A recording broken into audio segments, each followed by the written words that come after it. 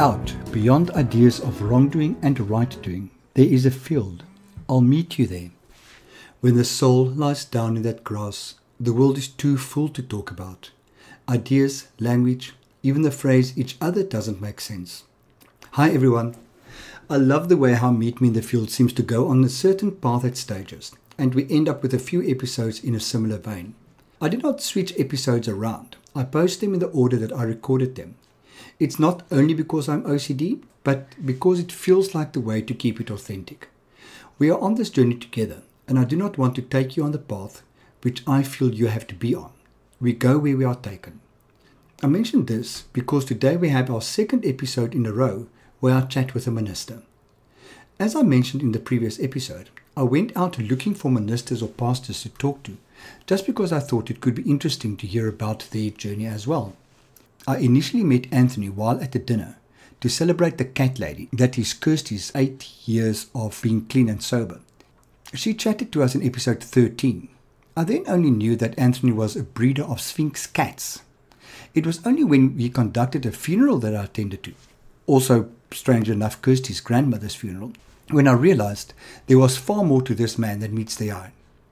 When I asked Anthony to speak to me, I started off by making the statement, "So, you are religious?" His reply was something in the line of, "If that is what you want to call it." I was immediately intrigued. After all, this was a minister who just led a funeral service using a Bible to read from, and he implies that he's not religious? That proved that there is far more to Anthony than I imagined.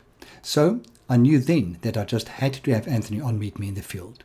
Fortunately, he agreed, and here we are. This podcast is supported by the First Layer, the 12-step workbook on working through the 12 steps in any addiction in 21 sessions. There's also a 24-day coaching and counseling program available based on the First Layer. For more information in this regard, go to www.freddy.org.za and click through from the notices at the right of the homepage. Sit back and enjoy. Anthony, good morning. How are you doing? Morning, well, thank you. I'm very glad to hear that. Thank you so much for joining me and Meet Me in the Field, our podcast about spiritual journeys. I know nothing about you, which makes this always exciting. It's interesting that the first many episodes that I recorded were people that I knew well. And now I'm starting to run out of people I know well, so now I need to look wider. And I know you from a dinner that we attended together, yes, firstly, and I didn't realize that you were, how can I call it? Because do you call yourself a minister? Yeah, pastor. Pastor. Same, okay. Same, similar something semantics. like that. So I didn't realize that you were a pastor. Then, and the next time I ran into you was at a funeral. Correct. And that was when I asked you if you would talk to me, and you willingly agreed. So thank you very much. Really appreciate that. You are freshly back from China. Correct. So except for being a pastor, you are also a, what do I call it? Cat judge. Yeah, international cat judge. International. Amongst many other things. Cat judge. That's an interesting combination. And are you over your jet lag? Yes, totally. Okay, that's fantastic. Well, so you won't fall asleep during the chat. Can't promise. Anthony, are you from Cape Town? The last 20 years, 25 years. Okay, before you're that, from Cape Town. Before that, I was born in Durban, and we moved around a lot when I was in primary school. So I call myself a Cape Townian, but I've lived in all the provinces and all over the country, but it was a long time ago. From Dad's work? Or? Yeah, he was in regional management, so promotions meant a new region, which meant up and go. So every 18 months to 2 years, we moved provinces for a while. So. And how did you find that as a child? How did you adapt to that? Well, not too badly. It was some of them easier than others. 1 or 2 moves were tough when you left good friends behind. Yeah. Or you just started making friends and you start over. But I think as a kid you adapt quite quickly. But the one deal that we had as a family was high school would be in one place. We wouldn't move high schools. So I stayed in Cape Town for 7 years while my sister and I were at high school. And then after we matriculated, he moved again, but we stayed. Okay. Okay, fantastic. Yeah, at some stage you need that bit of stability, hey? Yes. But I think the younger you are, it's not ideal, but it's easier when you're younger. It's easier to make friends, easier to adapt. The older we get, the more fussy and stayed in our ways we get. Do you feel as if you've kept any scars because of Emotional scars, I mean. No, I don't think so. Is it?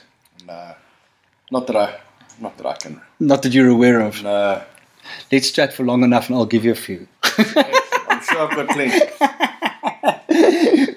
My job is to look for them. And trust me, I shall find them. You won't have to look whether too they're real or imaginative in my head. No, I think we've all got scars. Remember, I need to make a living. So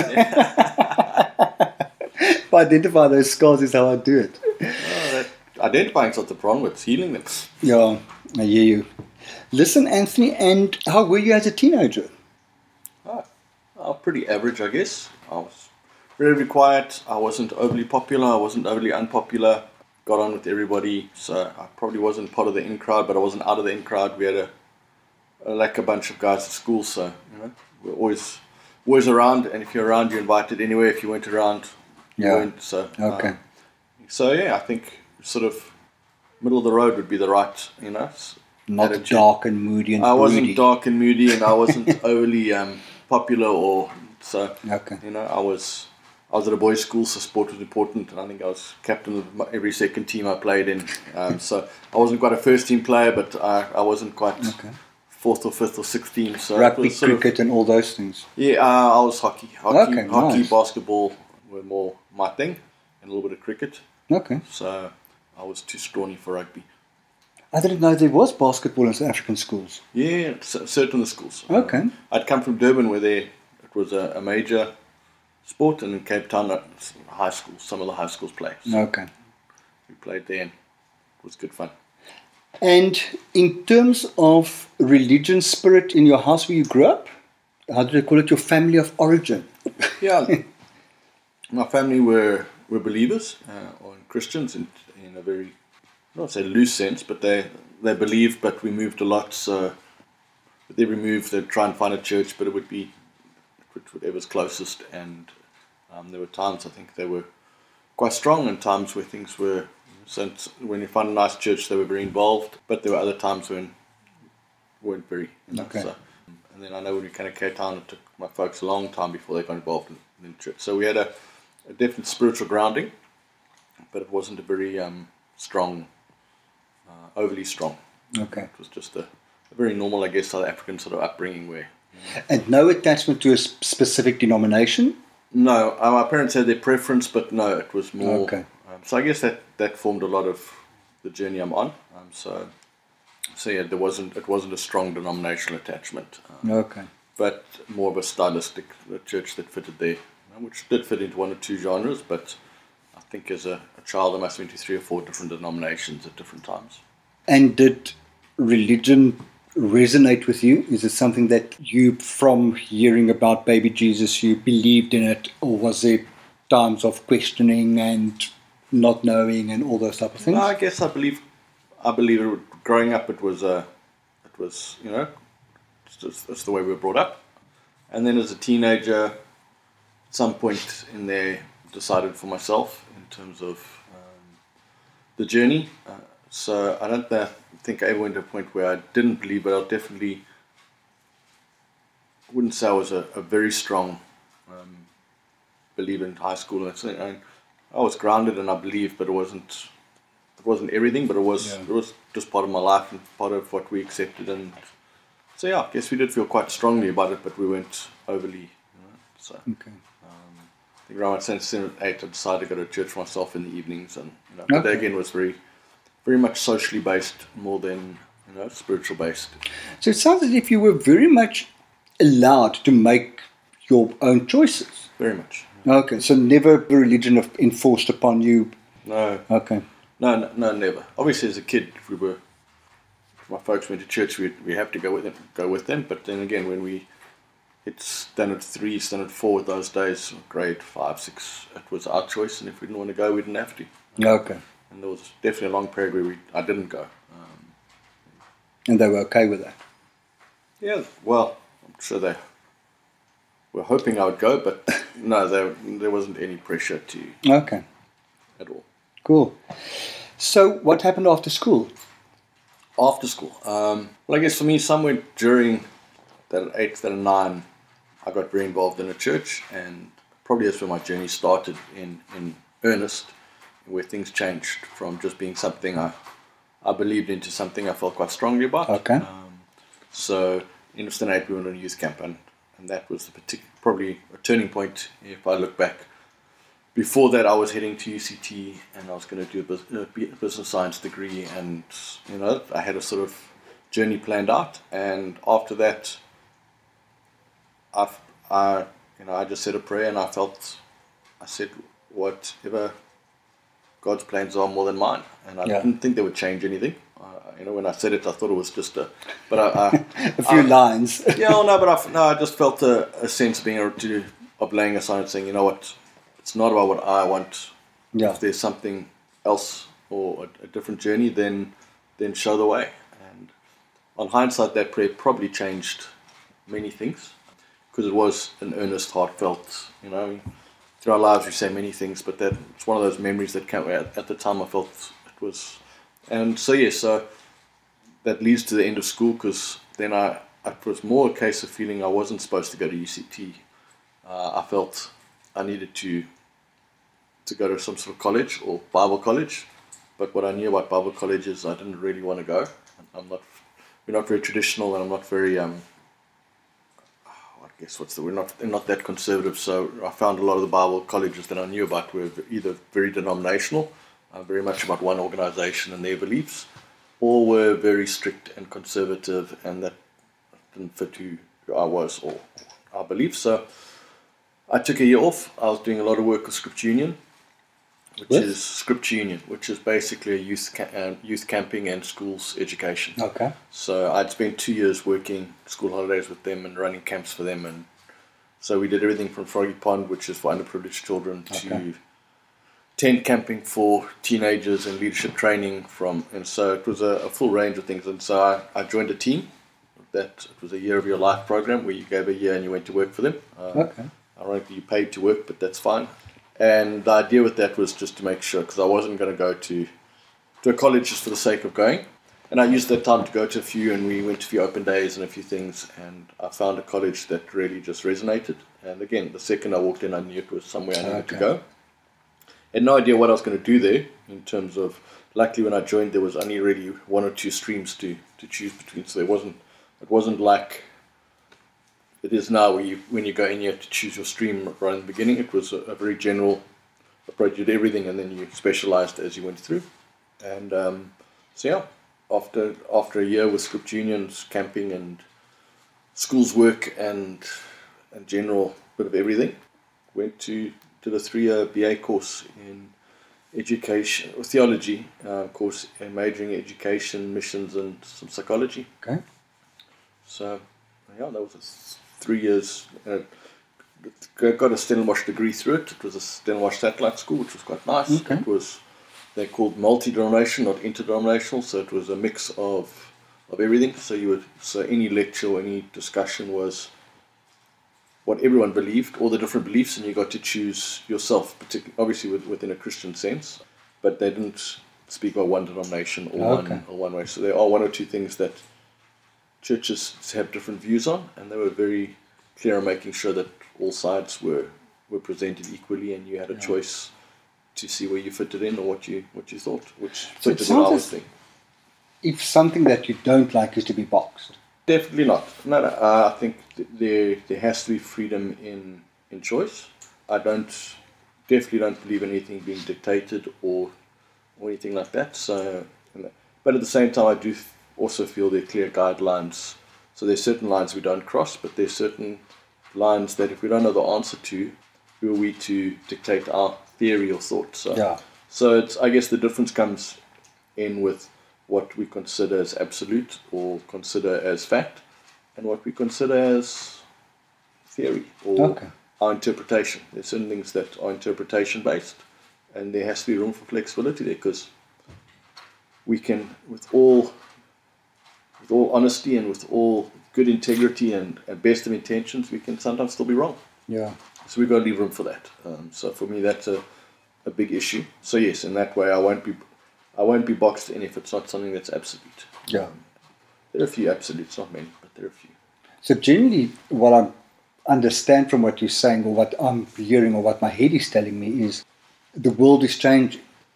and we need to adapt to a changing world. We need to grow with that. We need to be able to...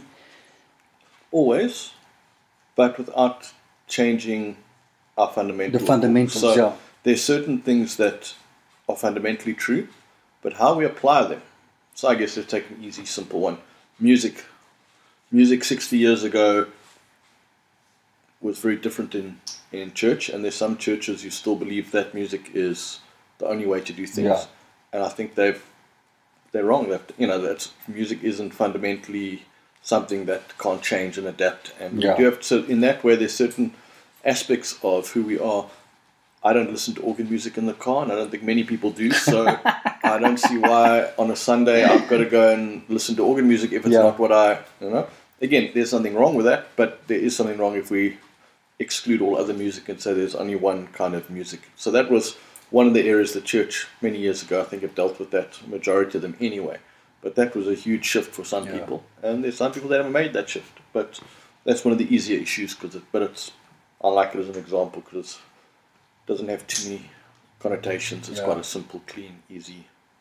I grew up Dutch Reformed. Okay. With organ music and very serious music. And you do a mini. Yes. And it was all very, very serious and very undertoned. Yes. No, it's... Toned down and very dragged out. Yes. And I often wonder how my belief system would have been different had I grown up in a Black American community with those big voices and lively choirs. Would have been radically different. I think it's amazing. I love that music, those voices. Oh, wow. But you'd be struggling with different issues. So different aspects. But yes, if I had a choice of those, I definitely know which one I would prefer to be brought up in.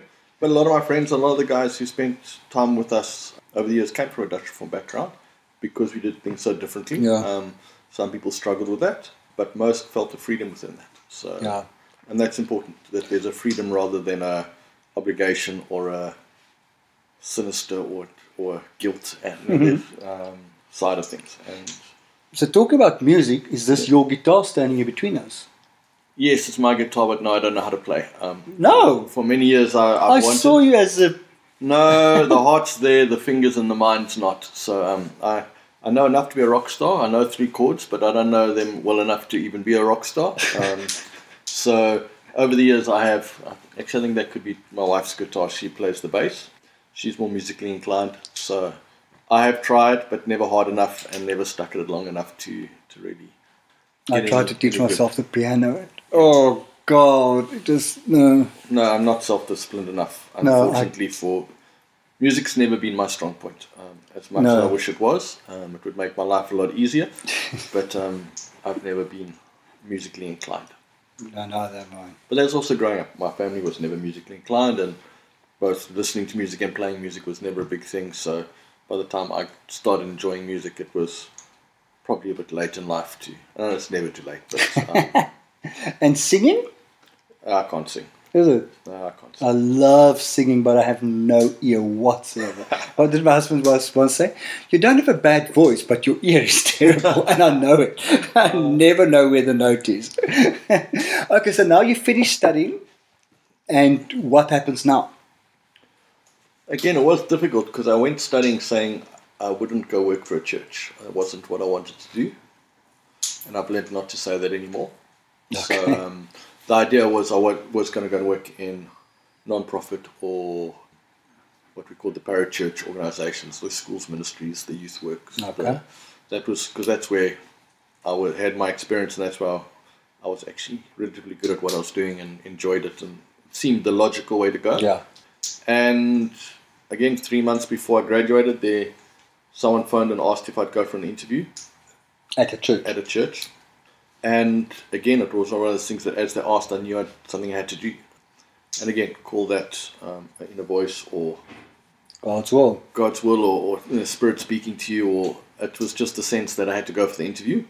So I went, and it was fine. It was very arbitrary in terms of, it was a whole committee and all the rest of it, but they were quite excited, but they wanted me for 3 months to do a youth program. And everything that I believed in and had studied on relationships, because we're very relationally orientated, is that it takes a year or two to build trust, let alone start a program. So although if you're not committed for a long-term process, then a 3-month contract would be a waste of time as such. But again, I had a sense that I needed to take it, and that was difficult because, as I said, logic was telling me it was a bit crazy. Yeah. So I went for the 3 months and started the ball rolling on a lot of things. And what they really needed was someone just to start, an outsider to come in and start something. And again, I just had a sense that at the end of that, they'd hire me full time. And they said they definitely can't. That wasn't in the budget or part of their process. But I said, that's fine. And I signed a 3-month contract.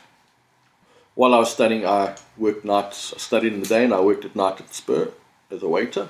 So at the end of, just before the end, I actually left early, wrote my exams early. I got special permission. I took a 3-month contract to go to New Zealand, and we opened a franchise there. Okay. With a group of 10, 15 guys. So we were just the labor, but I had friends in New Zealand, and there was a good motivation to go. And Well, that's exciting. so yes, I signed that contract, and I knew after my 3 months I was going to be heading to New Zealand for 3 months. And a week into New Zealand contract, they phoned me and said when I was finished and came back, they offered me a full-time job. So Church, you can't say they can't afford it and that it's not in the long-term plan. I then became a full-time youth and schools worker for the church. Okay, so that's exactly what you wanted to do. Yes. Or philosophically, it was exactly what it was. It was just in a different setting, and I said, well, as long as I never have to preach or be a minister, then that would be fine. And calculate on snow, but it was part of the process, and so I joined there on full-time staff and got very involved in the school as part of the relationship building and the outreach. Church wasn't always excited about me being there involved in the school, but it was how we built the relationships that started everything going and working there. Okay. Yeah, so that was the start. And what was the next step? That's a long, complicated story. As with most youth ministers in churches that aren't used to having a youth, or especially, I guess, in that sort of time period, which 20 plus years ago, it was still a new sort of era. So I think I was fired twice and then rehired. And the second time I was rehired to save face, they said there wasn't enough work for a full-time youth worker was the official excuse or part of the process. But a lot of it was just misunderstanding. As I said, youth work's very different and very relationally orientated, and it's very difficult to quantify. And we had lots of kids coming and doing part of programs, not many joining the church because the church hadn't changed as such. So we're still playing. So we were getting a few and we were making huge progress, but there were certain people who weren't overly excited about the concept. And of course, young people we were in Camps Bay, and young people came from the beach to church, and people thought they weren't dressed appropriately and all that sort of stuff. So not that they were there in their costumes, but it was your usual transition sort of stuff. Yeah. So then I became an associate pastor, which was, as I said, more just a fancy way of rehiring us. And so I was an associate, but I picked up more departments and more work, and which again was part of the journey we're on, because eventually I had a very broad understanding. I ran most departments in the church for at least 3 to 6 months, oversaw different areas. So without realizing, I was getting a lot of experience across the whole spectrum of church and leadership and how it ran and how it worked. And on hindsight, it was frustrating at the time because it felt like I was doing far too much of one thing and not enough time for the stuff we really were supposed to. And we were juggling a lot of things. So you're pushing paper instead of saving souls? No, it was about building relationships. So for us, the focus has been building relationships. Okay. So it was spending time with the wrong people, if that makes sense. So people we already had a relationship, we already knew, and were already part of the church, and not spending time with people who we wanted to get to know and to be able to speak to, and help within life situations. So we ran courses, and at the school we ran all sorts of things in terms of life skills programs and things. So that was very much where we were at, and did a lot of counselling. So it was good, but it was a good foundation. And then after 4 or 5 years there, probably for the wrong reasons, but again we see that as a God issue, not a man issue. We were asked if we would start our own church, which is something we also said we'd never do. But at that stage I was married. Okay. To Teresa. I got married to during that process, and she had moved in and she had started working as the administrator. Okay. So she was running the office and coordinating all the groups. Okay. So then I was asked if I'd consider starting a new church, and again it was something that was quite popular at the time, was called church planting, but starting something new in a new area with a group of people, and seeing it grow. So there were some people who were very excited about that, and some people who just saw it as a way of helping us move on. And again, at the time we just knew it was the right move, even though it was a plan we had for about 10, 20 years down the line. We said maybe one day, but again, as soon as it was offered, even though I knew the person offering it didn't have the best motivations behind the offering, I knew it was the right answer for that stage. Okay. And then I had a small team of 5 or 6 people who wanted to come with us, and so I guess that becomes the we. And we started a church in the Gardens area. Okay. That was 2002. Oh, lovely. And so we started with 7 people and nothing, and just a lot of enthusiasm, and we grew from there. And we were there for 15, 16 years. Oh, wow, okay. So that's where the daughters were born? Yes. How old are they now? Both my kids were born during that season. They're 13 and 10. Okay. So about 2.5 year gap between the two. So they were all born during that process. It was funny. We actually ended up having a church with a lot of small kids, which was great. I think at one stage we had 45 people and 22 babies born in a 2-year period. So it was fertile ground. It was a fun season with lots of challenges, but it was good fun. So again, it was more just a case of that was the age group of people who we were relating to and were coming through. What was quite nice, we also had, which is what our goal from the beginning was, we had 3 or 4 generations that used to come on.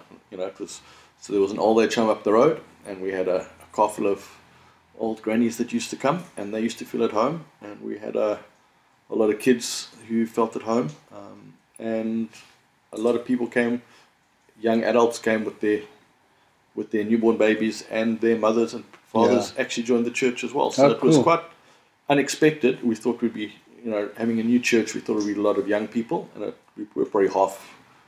It was our main area, but it was amazing how many people brought their parents, and we were very comfortable having multi-generational, which is what we wanted. Didn't want to be so that was, I must admit, so that was a very nice season, that we had. What type of church was it? Was it a non-denominational? What would you call it? The church I had been involved in was a United Church, which is supposed to be 2 of the major denominations, Methodist and Presbyterian was there. No, it was Congregational and Presbyterian. But they were a unique church. They were only church in that setup. We also had a Methodist Church United, and it goes back to the history of the area they were in. 2 churches, one had a building, one had a pastor. They were struggling. They were talking 50, 60 years ago. So they combined forces, and the Methodist and Presbyterian Church in Camps Bay became one church. And then they later joined the Congregational. So they were a bit of a mix. And when we planted, we didn't want to plant within one of those 3, purely because of the logistical factors. One of the groups wanted me to restudy my exact degree at the exact same university, but under them, which just seemed pointless. Since I already had the degree, to go and restudy it seemed a bit of a waste of time and money. And one of the other groups, their particular philosophy was before you could be in a church by yourself, you had to spend 3 years working in a different region with a different cultural group, which again was fine, but we had already started a church, so to close it down to go and then the other group we went with for a while, but it just didn't feel right.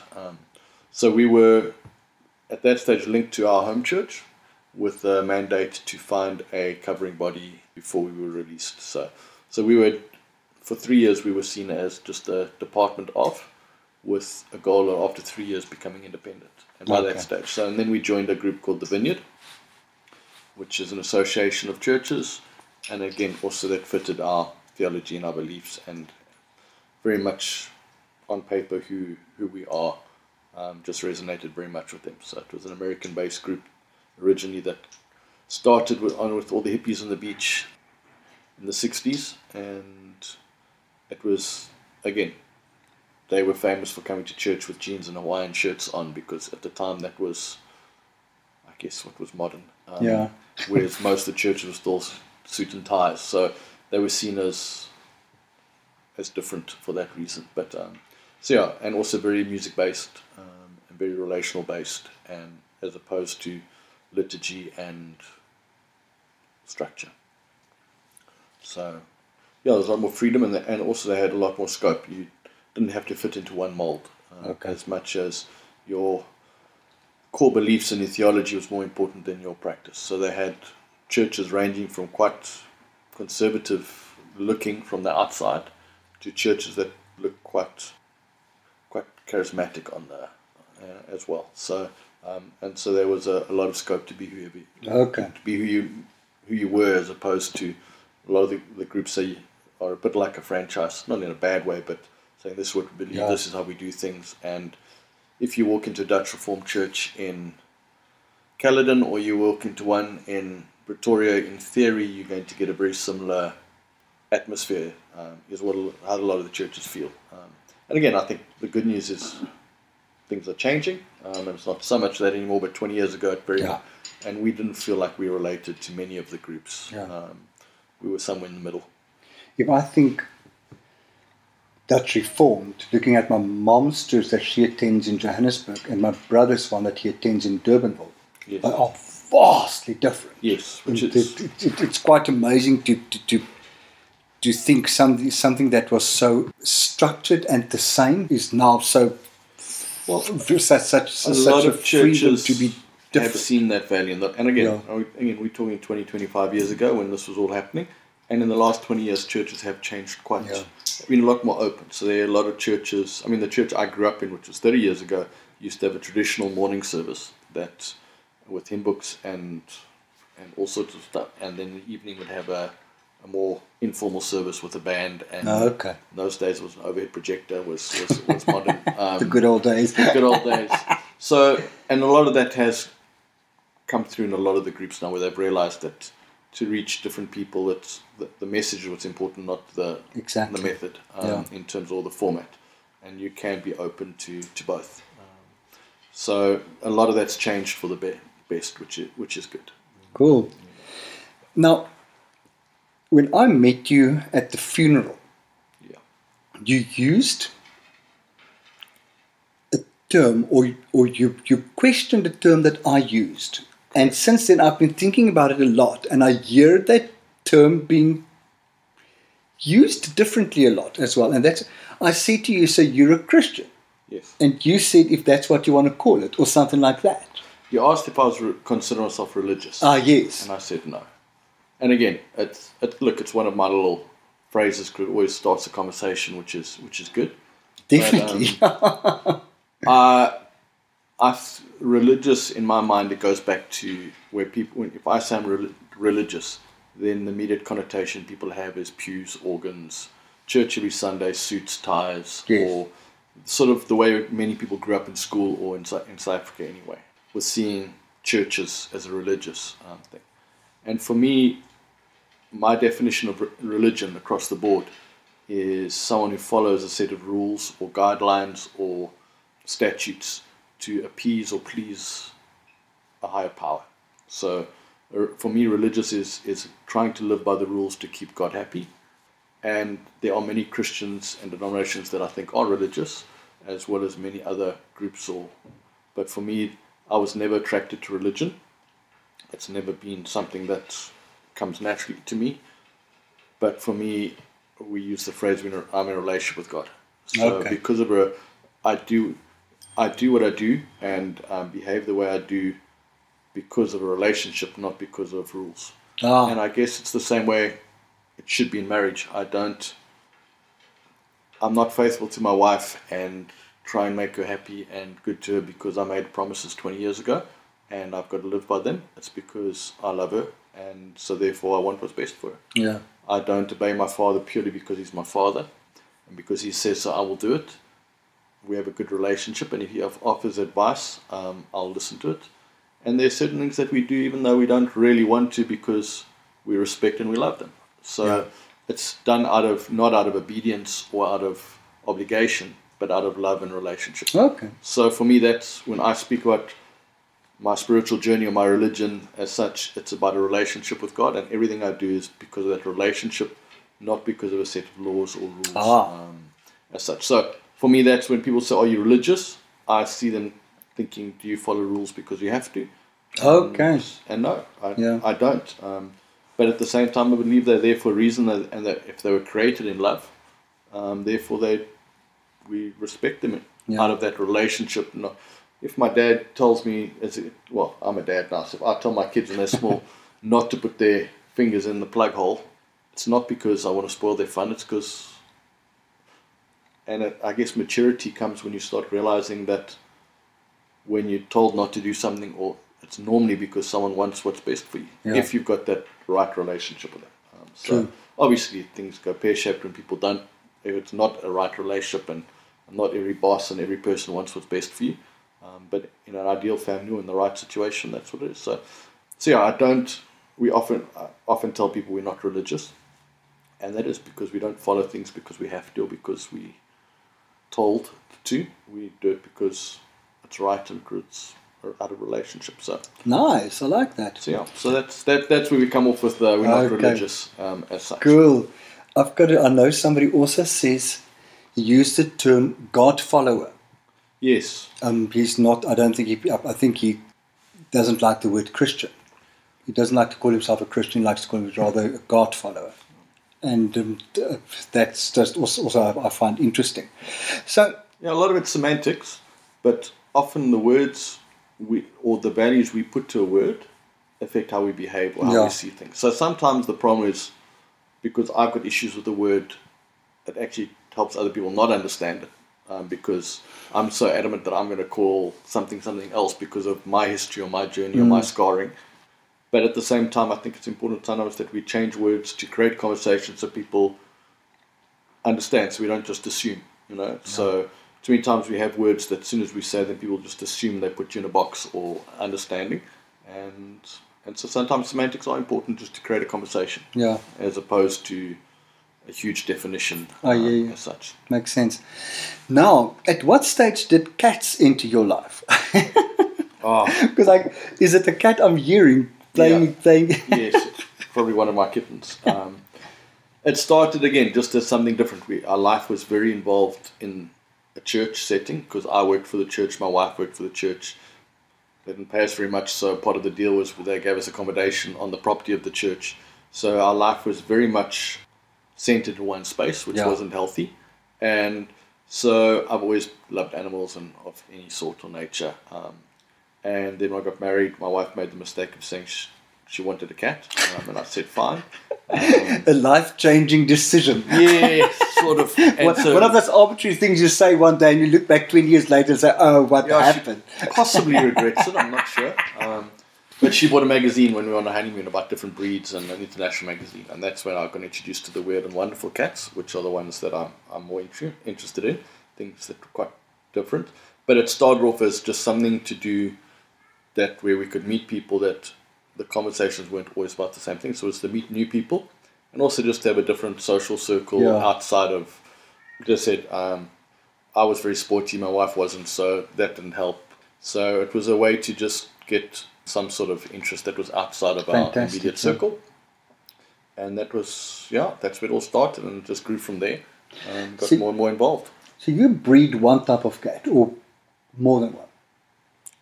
Currently mainly one kind of cat. Okay. I breed the hairless Sphinx, which is supposed to be the friendliest cat and most dog-like cat in the world, which is why I like them. And then, but yes, with that comes, we do, gets a bit technical with genetics and that, but we do outcross them, so we do put them to coated cats, and so we do also have domestic cats that have a pedigree as such, domestic looking cats. How many of those breeders are there in Cape Town?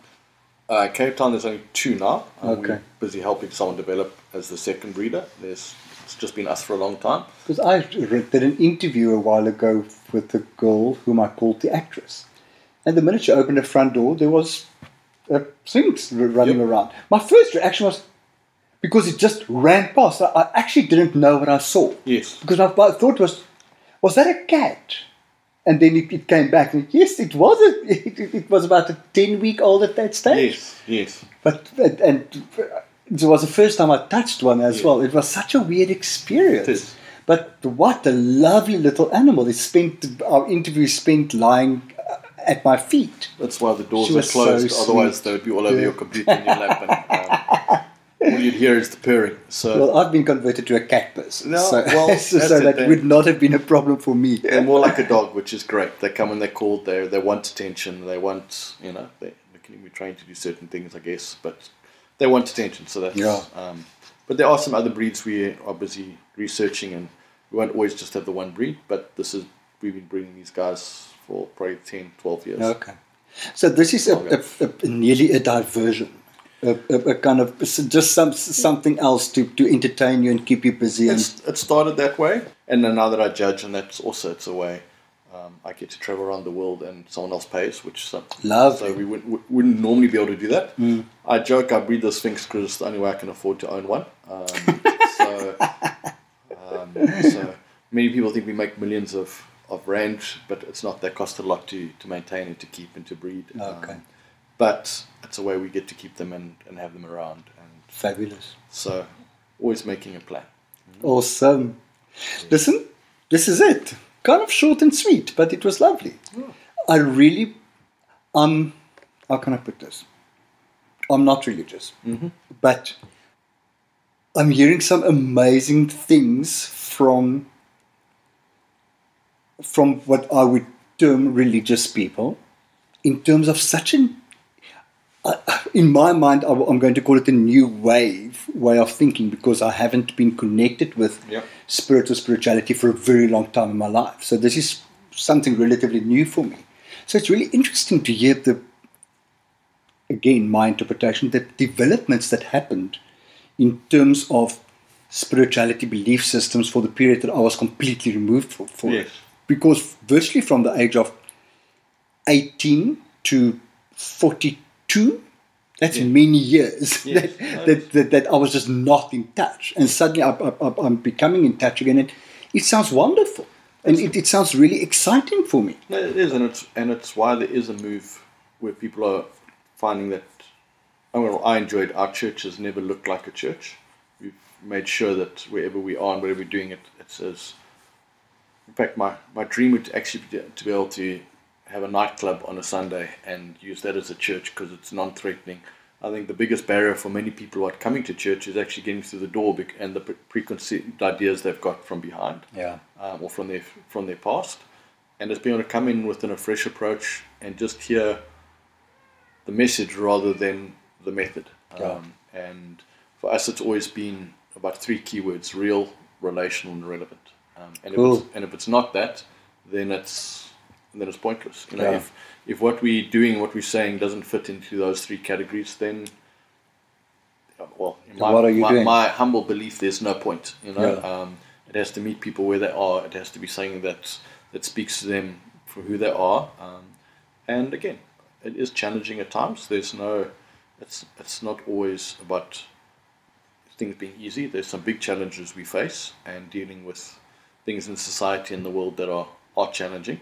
And at the same time, it's being real and honest about how we feel and I think there's certain things we don't have the answers to. We know what the answers aren't, but I don't think we quite know what the answers are. And again, I think 20 years ago, anyone who stood up front and told the church that would be fired because they're supposed to know everything.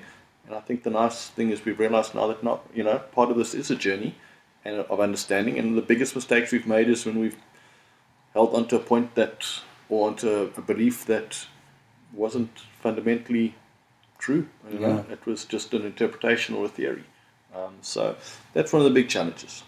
But the fact that we're in dialogue and we can talk and we can grow together, and again, for us it needs to be a safe place, not And it needs to be a place where people feel free to ask questions. Yeah.